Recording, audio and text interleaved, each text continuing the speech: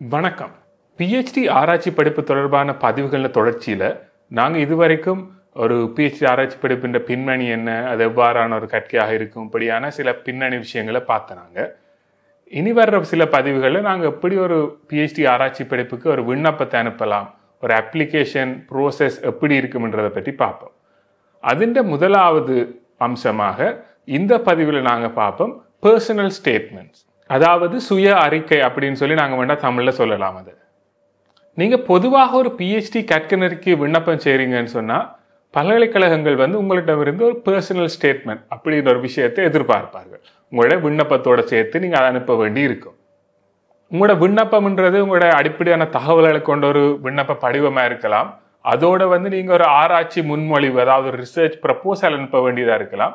இந்த பர்சனல் ஸ்டேட்மெண்ட்ன்றது இந்த ரெண்டு விஷயத்தையும் தாண்டி இன்னும் ஒரு விஷயமாக இருக்க போகுது. அது என்னன்றதை பற்றி தான் நாங்கள் இன்றைக்கு இந்த பதிவில் பார்க்க போகிறோம். இது எப்படி ஒரு ரிசர்ச் ப்ரப்போசலோட வேறுபடுகிறதுன்னு சொன்னால், ரிசர்ச் ப்ரப்போசல் நீங்கள் செய்ய போகிற ஒரு ஆராய்ச்சி திட்டத்தை பற்றி சொல்ல போகுது. ஆனால் ஒரு பர்சனல் ஸ்டேட்மெண்ட் நீங்கள் ஏன் அந்த ஆராய்ச்சியை செய்கிறதுக்கு ஒரு பொருத்தமான ஒரு நபர்ன்றதை அவர்களுக்கு வழிகாட்டுறதுக்கு ஒரு வாய்ப்பாக இருக்க போகுது. இந்த பர்சனல் ஸ்டேட்மெண்ட் வரைக்கும் அதில் நாங்கள் முதலாவதாக பார்ப்போம் ஒரு பர்சனல் ஸ்டேட்மெண்ட்டில் என்ன மாதிரியான விஷயங்கள் குறிக்கப்பட்டிருக்க வேண்டும் சொல்லி.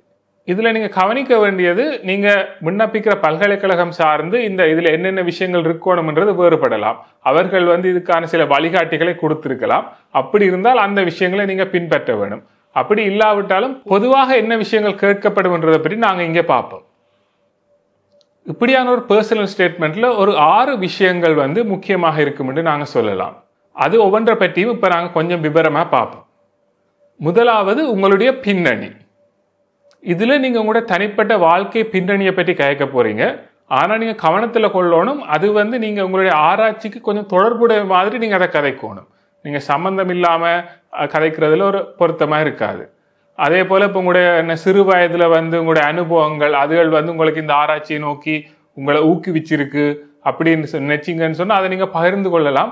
ஆனால் அது உங்களுடைய ஆராய்ச்சிக்கு எப்படி அது உங்களை தள்ளி இருக்குன்றதை பற்றி நீங்கள் சொல்லணும் இல்லையா. சும்மா பொதுவாக உங்களுடைய சிறு வயது காலத்தை பற்றி எழுதுகிற ஒரு கட்டுரையாக அது இருக்க முடியாது. மற்றது நீங்கள் இதை அதிகமாக மிக பெரிய அளவில் எழுதணும் இல்லை, ஓரளவு சுருக்கமாக உங்களோட பின்னணியை பற்றி சொல்கிறது தான் நீங்கள் அவசியமாக இருக்கும். இரண்டாவது, நீங்கள் ஏன் இந்த பிஹெச்டியை செய்ய விரும்புகிறீங்கன்றது. இந்த இடத்துல நீங்கள் ஏன் இந்த குறிப்பிட்ட பிஹெச்டி தலைப்பை தெரிவு செய்திருக்கிறீங்க, இல்லாட்டி இந்த ஒரு குறிப்பிட்ட ஆராய்ச்சி திட்டத்தில் நீங்கள் ஏன் பங்களிப்பு செய்ய விரும்புகிறீங்கன்றதை பற்றி நீங்கள் சொல்லணும். அதாவது உங்களுடைய தனிப்பட்ட ரீதியாக ஏன் உங்களுக்கு இதில் ஒரு ஆர்வம் இருக்குன்றதை நீங்கள் அவைகளுக்கு வழிகாட்டணும் இந்த பகுதியில். மூன்றாவது, உங்களுடைய கல்வியியல் அனுபவங்கள், அதாவது அகடமிக் எக்ஸ்பீரியன்ஸ். இந்த விஷயத்தில் நீங்கள் கவனம் செலுத்த வேண்டியது, இது உங்களுடைய ஒரு கரிக்குலம் விட்டு, அதாவது உங்களுடைய சுய விவர கோவை இல்லை. ஆனபடி அது நீங்கள் அதை தவிர உங்களோட விண்ணப்பத்தோடு அனுப்பக்கூடிய ஒரு விஷயம். ஆனபடியா இந்த இடத்துல நீங்கள் குறிப்பிட்டு சொல்ல வேண்டியது, உங்களுடைய கல்வி தகமைகள் எவ்வாறு இந்த ஒரு பிஹெச்டி கல்விக்கு பொருத்தமாக இருக்கும், அல்லாவிட்டால் இந்த ஆராய்ச்சிக்கு எவ்வாறு உங்களுடைய கல்வி தகமைகள் பொருத்தமாக இருக்கும்ன்றதை பற்றி நீங்கள் அவைகளுக்கு கொஞ்சம் விளக்கமாக சொல்லக்கூடிய பகுதியாக தான் இது இருக்கும். நான்காவது, உங்களுடைய வெளி அனுபவங்கள், அல்லாவிட்டால் ஒரு எக்ஸ்ட்ரா கரிக்குலர் எக்ஸ்பீரியன்சஸ் அப்படி சொல்லலாம். இந்த இடத்துல நீங்கள் செஞ்சிருக்கக்கூடிய வேறு நடவடிக்கைகள், உங்களுடைய அனுபவங்கள், இதன் மூலமாக எவ்வாறு அது இந்த ஆராய்ச்சிக்கு பயன்படக்கூடிய வகையில் இருக்குன்றதை தான் நீங்கள் குறிப்பிட்டு சொல்லணும். உங்களுக்கு வேறு என்ன எக்ஸ்ட்ரா கரிக்குலர் ஆக்டிவிட்டீஸில் நீங்கள் பங்கு பெற்று இருக்கிறீங்கன்றது இங்கே முக்கியம் இல்லை. அந்த பங்கு பெற்றல்களால் உங்களுக்கு கிடைச்ச அனுபவங்கள் இந்த ஒரு ஆராய்ச்சிக்கு உதவக்கூடிய விஷயங்களாக இருக்கும்னு சொன்னால், அது தொடர்பான அறிமுகத்தை உங்களுக்கு கொடுத்துருக்குன்னு சொன்னால் அதை பற்றி நீங்கள் இந்த பகுதியில் கதைக்கலாம். ஐந்தாவதாக, உங்களுடைய வாழ்க்கையில் இருக்கக்கூடிய ஒரு பரந்தளவான நோக்கங்களும் உங்களுடைய வாழ்க்கையில் இருக்கக்கூடிய உங்களுக்கு இருக்கக்கூடிய இலக்குகளும். இதில் நீங்கள் சொல்ல வேண்டியது, இந்த ஒரு பிஹெச்டி கல்வி, இந்த ஒரு பிஹெச்டி ஆராய்ச்சி எவ்வாறு உங்களுடைய அந்த வாழ்க்கையின் நோக்கங்களோட இலக்குகளோட எவ்வாறு அது அந்த பயணத்தில் ஒரு பகுதியாக இருக்கும், இந்த மாதிரியான ஒரு விஷயத்தை தான் நீங்கள் இந்த பகுதியில் சொல்ல வேண்டி இருக்கும். இதில் நீங்கள் அவைகளுக்கு சொல்ல வேண்டியது, நீங்கள் இந்த பிஹெச்டி கல்வியை பற்றி கொஞ்சம் அதிக அளவாக யோசிச்சு அதுக்கு பிறகுதான் இந்த முடிவு எடுத்திருக்கிறீங்க. ஆனப்படியாக நீங்கள் இந்த பிஹெச்டி கல்வியை தொடங்கிட்டு விட்டுட்டு போக மாட்டீங்க. இது உங்களுடைய அந்த வாழ்க்கை நோக்கத்தோடு ஒத்து போகிறதால நீங்கள் தொடர்ந்து செய்வீங்கன்ற அந்த நம்பிக்கை அவர்களுக்கு கொடுக்கக்கூடிய ஒரு இடமாக இது இருக்கும். இறுதியாக ஆறாவதாக, உங்களுடைய கரிக்குலம் விட்டு அல்லாவிட்டால் உங்களுடைய எஜுகேஷனல் எக்ஸ்பீரியன்ஸ், இவ்வாறான வேறு இடங்களில் இருக்கக்கூடிய பிரச்சனைகள் அல்லாவிட்டால் குறைபாடுகள் அல்லாவிட்டால் சில வேறுபாடுகள், இதுகளை பற்றி நீங்கள் அவைகளுக்கு விளக்கம் கொடுக்கலாம். உதாரணமாக, உங்களுடைய வேலை அனுபவங்கள் ஒரு இடைவெளி இருந்திருந்தா, இல்லாட்டி உங்களுடைய கல்வி அனுபவங்கள் ஒரு இடைவெளி இருந்திருந்தா, அல்லாவிட்டால் உங்களுடைய அடிப்படை பட்டப்படிப்பில் வந்து உங்களுக்கு போதுமான புள்ளிகள் இல்லாவிட்டாலும் நீங்கள் அதுக்கு அப்புறம் ஒரு மாஸ்டர்ஸ் செஞ்சு எப்படி நீங்கள் இந்த துறையில் உங்களுடைய ஆர்வத்தை வளர்த்து கொண்டீங்க, இப்படி உங்களுடைய அடிப்படையான அந்த தகுதிகள் இருக்கக்கூடிய பிரச்சனைகள், இந்த வித்தியாசங்களை பற்றி அவர்களுக்கு ஒரு விளக்கம் கொடுக்கக்கூடிய ஒரு இடமாக நீங்கள் இதை பயன்படுத்தலாம். இப்படியாக இந்த 6 தலைப்புகளுக்கு அமைவான விஷயங்களை உள்ளடக்கியதாக ஒரு பொதுவான பர்சனல் ஸ்டேட்மெண்ட் வந்து இருக்கும். அடுத்ததாக நாங்கள் ஒரு பர்சனல் ஸ்டேட்மெண்ட் எவ்வாறு எழுதப்பட வேண்டும் என்றதை பற்றி பார்ப்போம். நீங்கள் ஒரு நல்ல ஒரு பர்சனல் ஸ்டேட்மெண்ட் எழுதணும்னு சொன்னால் அதுக்கு ஒரு நல்ல திட்டமிடலும் ஒரு ஒழுங்காயும் நீங்கள் அதை செய்யணும். அதாவது நீங்கள் உங்களுக்கு இருக்கிற எல்லா விஷயங்களையும் ஒரு எண்ணங்கள் எதுவும் இல்லாமல் சும்மா சும்மா போட்டு எழுதி ஒரு கதையாக எழுதுறது வந்து இங்கே முக்கியம் இல்லை. ஒரு ஒழுங்காக என்ன நோக்கத்துக்காக இது எழுதப்படுது, எவ்வாறு இது வந்து உங்களுடைய அந்த விண்ணப்பத்துக்கு உதவி செய்யும்ன்ற ஒரு நோக்கத்தோட நீங்கள் கொஞ்சம் கவனமாக இருந்து யோசித்து எழுத வேண்டிய ஒரு விஷயமா இது இருக்கும். இதில் இன்னும் ஒரு முக்கியமான விஷயம் வந்து நீங்கள் இதை வந்து ஆகலும் பெரிய நீட்டான ஒரு காவியமாக எழுத வேண்டிய தேவையில்லை. ஏனென்றால் இது உங்களோட விண்ணப்பத்தோட போகுது. அங்கே அந்த விண்ணப்பத்தை பார்த்து அதை அசஸ் பண்ணுற ஆட்கள் வந்து அவைக்கு நீங்கள் ஒரு பெருசாக எழுதுனீங்கன்னு சொன்னால் அதை வாசித்து அவைகளுக்கு ஏற்றுக்கொள்றதுக்கான வாய்ப்பு குறைவாக இருக்கும். அப்படியே நீங்கள் சுருக்கமாக எழுதுறது தான் பொருத்தமாக இருக்கும்.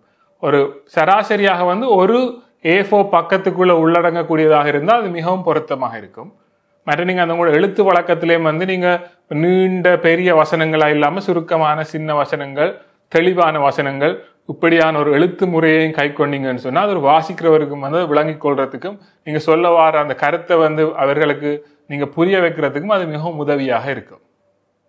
இறுதியாக இவ்வாறான ஒரு PhD ஸ்டேட்மெண்ட் தொடர்பாக நீங்கள் கவனத்தில் கொள்ள வேண்டிய சில விஷயங்களை பற்றி நாங்கள் பார்ப்போம். முதலாவதாக நீங்கள் ஞாபகத்தில் வச்சிருக்க வேண்டியது உங்களுடைய பர்சனல் ஸ்டேட்மெண்ட், உங்களுடைய தனிப்பட்ட ஒரு விஷயம். ஆனபடியாக இதை உங்களுக்கு ஏற்ற மாதிரி நீங்கள் மாற்றி அமைச்சு கொள்வது முக்கியமாக இருக்கும். உங்களுடைய தனிப்பட்ட விஷயங்களை சொல்லக்கூடியதாக இருக்கும். அடுத்தது இதை வந்து நீங்கள் ஒரு தொடர்புடைய விஷயமாக வச்சுக்கொள்ளணும். அது உங்களுடைய ஆராய்ச்சிக்கு நீங்கள் பொருத்தமானவர்னு சொல்ல வாரீங்கன்றதை சொல்லிக்க, அதை தாண்டி சம்பந்தமில்லாத விஷயங்களை பற்றி கதைக்காம அதை பற்றிய மட்டுமே ஒரு நோக்கமாக வச்சு நீங்கள் கதைச்சிங்கன்னு சொன்னால் அது முக்கியமாக இருக்கும். அதாவது ரிலவெண்ட்டான விஷயங்களை பற்றி மட்டுமே நீங்கள் கதைக்கிறது. இன்னும் ஒரு முக்கியமான விஷயம், இது வந்து உங்களோட ரிசர்ச் ப்ரப்போசல் இல்லை. அதாவது உங்களோட ஆராய்ச்சிக்கான திட்டத்தை நீங்கள் சொல்கிற ஒரு இடம் இல்லை. அதுக்கு வேறொரு டாக்குமெண்ட் இருக்குது. அந்த விஷயத்தை நீங்கள் அதில் சொல்லுவீங்க. ஆனபடியாக இந்த பர்சனல் ஸ்டேட்மெண்ட்டில் உங்களோட ரிசர்ச் ப்ரப்போசல் இருக்கிற விஷயங்கள் நீங்கள் திருப்பி எழுத வேண்டிய அவசியம் இல்லை. மற்றது உங்களுடைய பல்கலைக்கழகத்தால் ஏதாவது கைட்லைன்ஸ் இல்லாட்டி வழிகாட்டல்கள் வழங்கப்பட்டிருந்தால் அதை நீங்கள் கட்டாயம் கடைப்பிடிக்க வேணும் என்று அதை ஏற்றுக்கொண்டு தான் அவர்கள் பார்ப்பார்கள். மிகவும் முக்கியமான ஒரு விஷயம் வந்து நீங்கள் உண்மையாக இருக்கிறது. இந்த இடத்துல வந்து நீங்கள் பொய்யான கதைகள் சொல்கிறது வந்து சில நேரங்களில் பொருத்தமாக இருக்காது. உங்களுக்கு சம்பந்தமே இல்லாமல் நீங்கள் போட்டு எழுதுகிற ஒரு பர்சனல் ஸ்டேட்மெண்ட் வந்து உங்களுக்கு பேர்ந்து பல பிரச்சனைகளை கொடுக்கறதுக்கு வாய்ப்பு இருக்கலாம். ஆனபடியாக அப்படியான ஒரு பாதையில் நீங்கள் போகிறத வந்து நீங்கள் தவிர்த்து கொள்வது மிகவும் நல்லது. மற்றது இறுதியாக மிகவும் முக்கியமான ஒரு விஷயம், இந்த இடத்துல நீங்கள் உங்களுடைய பர்சனல் விஷயத்தை பற்றி நீங்கள் சொல்கிறீங்க. அவைகளுக்கு நீங்கள் சொல்கிறது மட்டும்தான் இதாக இருக்கணும் இல்லையே, நீங்கள் அவைகிட்ட கெஞ்சி கேட்குறதா இருக்கக்கூடாது. அதாவது எனக்கு நீங்கள் ப்ளீஸ் எனக்கு நீங்கள் அட்மிஷன் தாங்க, நான் நல்லா PhD செய்வேன், அப்படி நீங்கள் அவைகிட்ட கெஞ்சி கேட்குறதா இருக்கக்கூடாது. இந்த விஷயங்கள் எனக்கு தெரியும், இப்படிப்பட்ட ஒரு ஆள் நான், எனக்கு PhD செய்ய முடியும் அப்படின்னு நீங்கள் அவைகளுக்கு சொல்கிறதா மட்டும் இருக்கணும், கெஞ்சி கேட்குறதா இருக்கக்கூடாது. அதாவது நீங்கள் ஒரு கான்ஃபிடென்ட்டாக அதை நீங்கள் சொல்லணும். அந்த கான்ஃபிடென்ட்டான டோன் அவைகளுக்கு கேட்கணும்ன்றதும் இதில் முக்கியமான ஒரு விஷயம்.